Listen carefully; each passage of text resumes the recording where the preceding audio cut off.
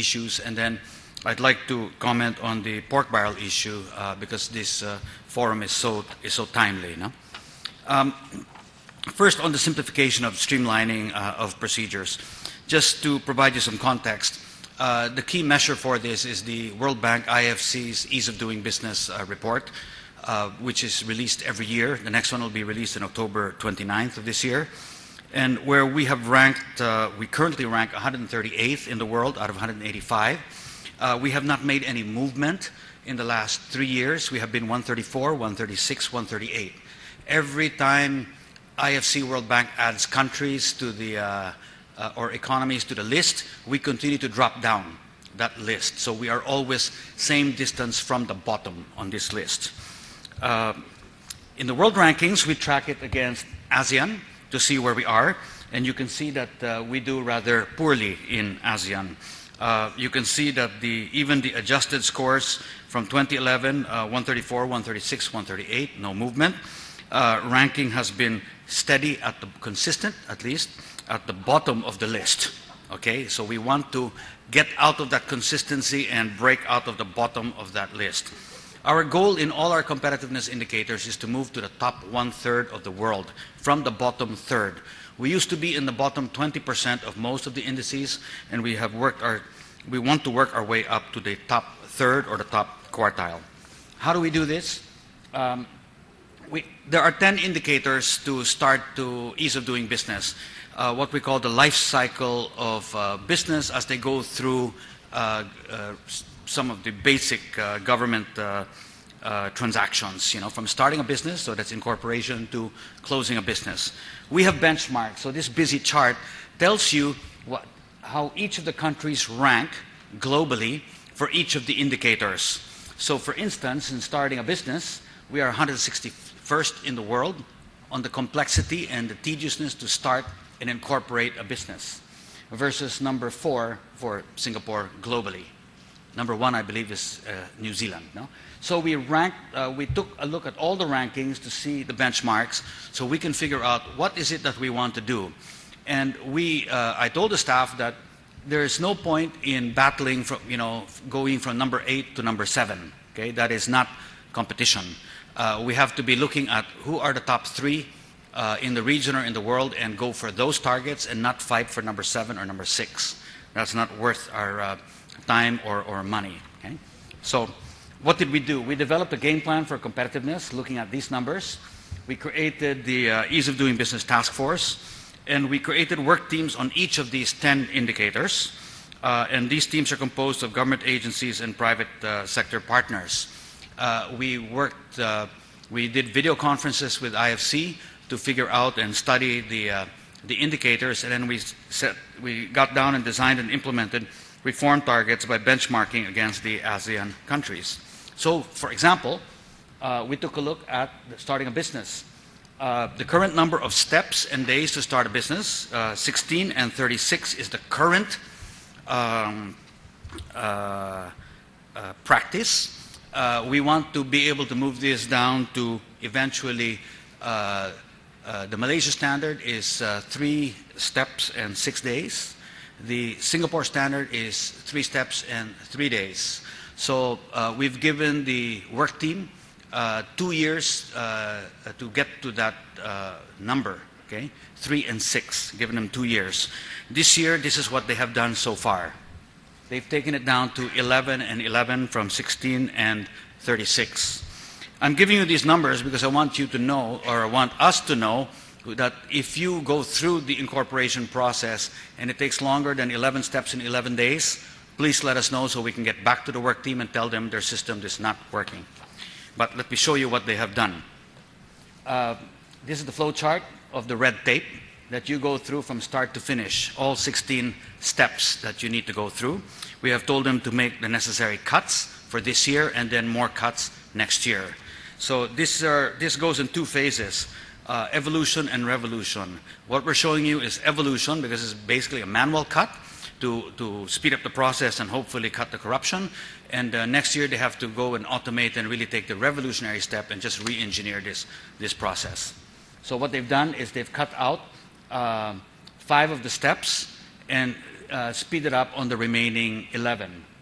So that is now a shorter process, and we want to shorten it further next year.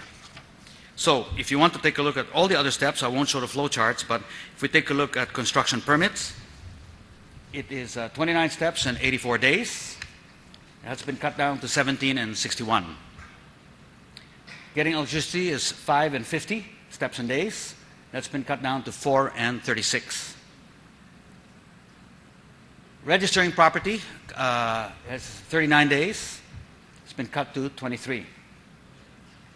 Paying taxes. Now, paying taxes includes here your payment to SSS, PhilHealth, Pag-ibig, which you do over the course of a year. So you actually, most people don't count it, but you actually, companies go through 47 forms of payment because you have monthly payments and quarterly payments and so on and so forth. We've been able to cut that down to 14 by moving an automation on some of these steps. Now, on the simplification, those of you who go through the pain of a business permit, the so-called mayor's permit, there's a program called Business Permits and Licensing System.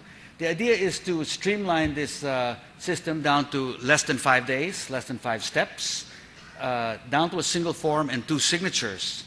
In the past, this has taken maybe 10, 12, 15 days to do it. You go through you sign multiple forms, or you fill out multiple forms with the same data, and as many as 8 signatures of government officials to get the job done. The new standard, or the old standard, I would say, is 5, 5, 1, and 2, and I have advocated that we take the 5 down to 3 or fewer days, because we know some cities can do it.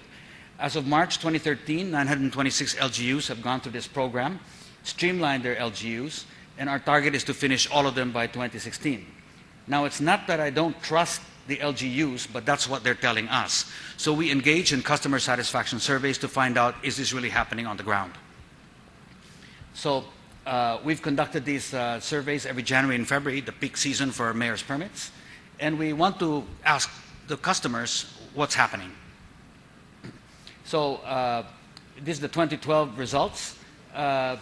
This is just one chart. We do check how many steps, how many days, how many forms, how many signatures they were asked to get.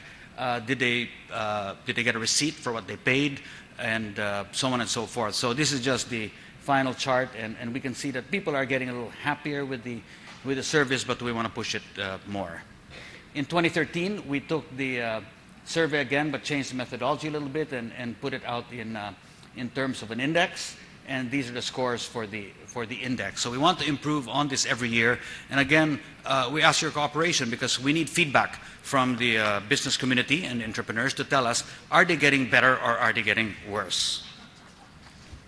And this is just an idea of some of those with the higher scores. And we keep a list of all the municipalities that we track, all the LGUs. Also on monitoring and evaluation, we work with SWS for the Annual Enterprise Survey on Corruption.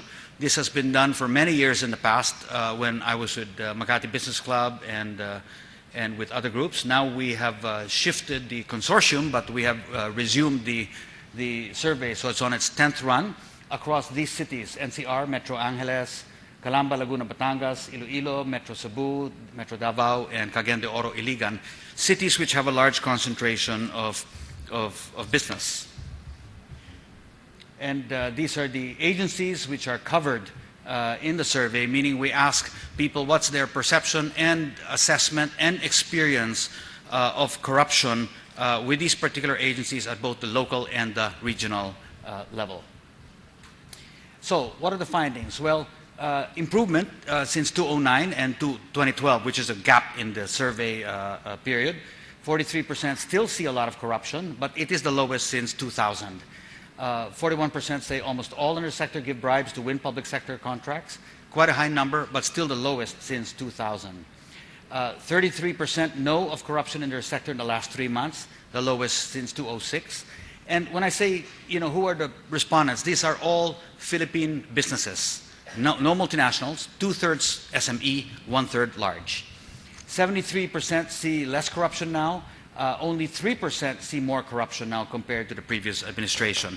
Remember, the comparison points are between 2009 and 2012. The current survey is in the field, so we will know whether this administration has made improvements last year versus this year. They have rated the sincerity in fighting corruption among 20 institutions. They found 17 have improved. Those that did not were certain city governments, the Supreme Court, and the COMELEC. That's between 2009 and 2012. The top 4 agencies were Office of the President, DOH, DTI, and DepEd. So this is kind of, if you want to see what the 5 or 6 year trend looks like in terms of net sincerity. Next slide. And these are DOH, DTI, and Department of Education. So we track it, and of course, if you're familiar with SWS surveys, you have the positive 100 to negative 100 range. So majority still see corruption cases in court going fairly, but too slowly. And I think this is something that we should keep an eye on in this current case on PDAF, because while they think it's fair, they find it agonizingly slow. This one, 50% were solicited for a bribe, 50% of businesses, mind you, solicited for a bribe versus 60% in 2009.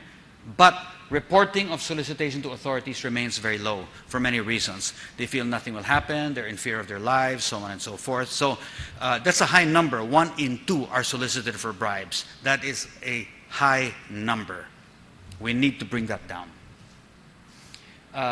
Corruption is less in the private sector. Naturally, private sector guys are answering the surveys, so that's expected response. But it is serious, and worse, it has not improved over the last several years.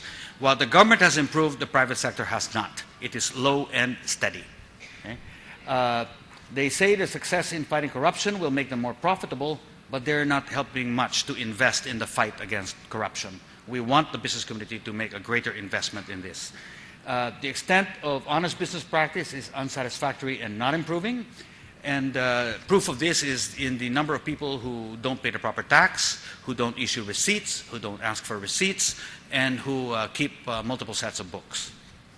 But yet they recognize prospects have never been better, and executives give much of the credit to the national government, not to the LGU, for the better prospects. Now on the area of transparency, just to show you quickly, there is a program that we have worked on with DBM on transparency of lump sum appropriations. Okay, so PDAF is included here and other lump sum. This is on a website, dbm.gov.ph, and if you look for these buttons, the first one, the e-fund releases, you will find out how much the senators and the congressmen are getting in PDAF.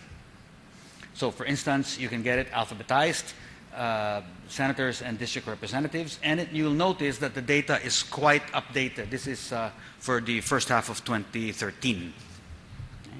Then you can click on a name and drill down to their specific project. So we encourage people to go to dbm.gov.ph, get all the data if you want to research on how your money is being spent, or our money is being spent. There's also the Budget ng Bayan website, which will show you the breakdowns of the how the budget is being allocated across agencies and across different regions. A very useful website, and this is you can find this under budgetnangbayan.com, put together by DBM. And finally, I want to close with money laundering. With pork barrel, because that is a form of what I call reverse money laundering. In traditional money laundering, of course, you start with dirty money and you make it clean. In pork barrel, we start with clean money and we make it dirty. And this is a form of reverse money laundering that I think we need to clean up. What should be done? I think certainly we need to be looking at freezing accounts, auditing, obtaining bank records, including all the NGOs involved.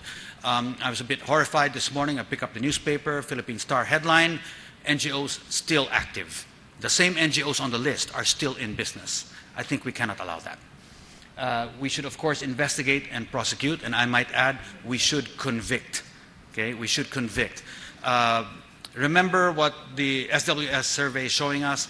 People feel the cases are moving fairly, but they're moving slowly. I think it's timely that the Magsaysay awardee for anti-corruption is KPK of Indonesia, which has a terrific record on conviction. So I think that's something we should learn from them, how they convict so many. I'd like to see some energy channeled, the energy against PDAF, also channeled to vigilance and monitoring of the entire budget, including the LGU budget.